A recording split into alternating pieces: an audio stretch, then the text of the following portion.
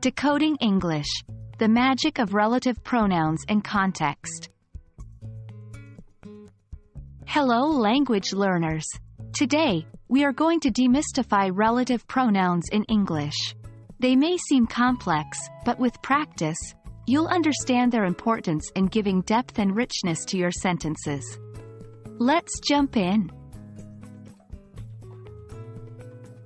Before we look at examples, let's briefly remind ourselves what relative pronouns are. Relative pronouns are words like who, which, that, whom, and where. They introduce relative clauses, which are parts of sentences that give additional information about something without starting a new sentence. Let's first look at relative pronouns in restrictive clauses. Restrictive clauses are essential to the meaning of a sentence. If you remove them, the sentence often doesn't make sense. For example, take the sentence, "The book that I read last week was very interesting." Here, that is our relative pronoun, and it introduces the restrictive clause, "that I read last week." This clause is essential because it specifies which book we're talking about.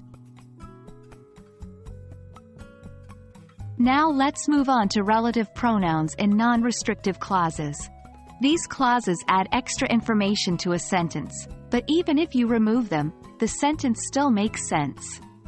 For example, my sister, who lives in Paris, is a chef. Who is the relative pronoun and introduces the non-restrictive clause, who lives in Paris's. This clause isn't essential to the sentence's primary meaning. It's additional information. Let's see what happens when we swap a restrictive clause with a non-restrictive one, and vice versa. My brother, who you met at the party, is an artist. In this case, the clause, who you met at the party, is non-restrictive.